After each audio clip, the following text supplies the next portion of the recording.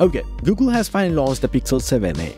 But you might be thinking, is the Pixel 7a waterproof? Let me tell you in details. So when it comes to water resistance, all companies can carry out their own test in their own labs, and the standard says up to 6 meters for up to 30 minutes. But then it is up to the companies. They can even claim up to 3 meters, 1 meter. It's a bit vague. But one thing clearly you have to keep in mind is that over time the seal will get old and harden, and that simply means it might even allow water to get inside and damage the component. So this whole IP rating stuff can only work on a new phone the best. So according to Google, the Pixel 7a is actually IP67. That simply means it's not waterproof, but it is actually water resistant. But then you're probably thinking how much it is different from the IP68 and what is the real difference? Let me tell you. First and foremost thing, what is the Ingress Protection Rating or IP rating? This rating actually is a way of showing the effectiveness of the electrical enclosure in blocking foreign bodies such as like dust, moisture, and many other stuffs. Well, the first digit is actually a separate thing from the last one. We call it IP67, IP68, but it's kind of like IP6 and 7 separately. In this case, we're going to talk about the IP67 and IP68. But before that, let's talk about the common number, the 6.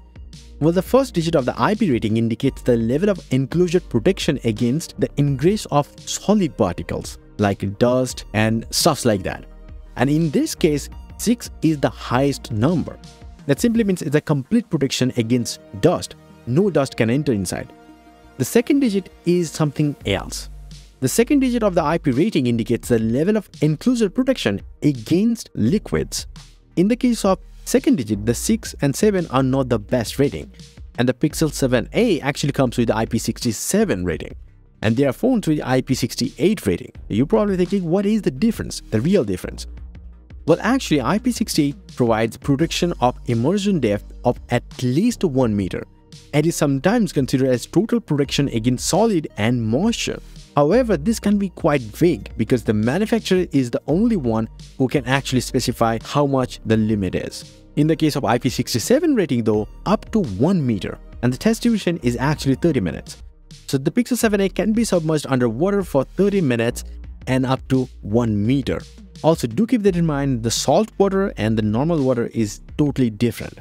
We are talking about fresh water. So basically, the difference between IP67 and IP68 is that IP68 enclosure is rated to be protected from immersion of at least 1 meters and up to 30 minutes. And this could be 6 meters or even more than that. But that depends on the manufacturer. The time and the depth can be more than 1 meter and 30 minutes.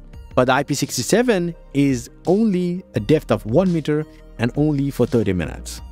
I hope you got all the details of the IP rating and the IP67 versus IP68 rating.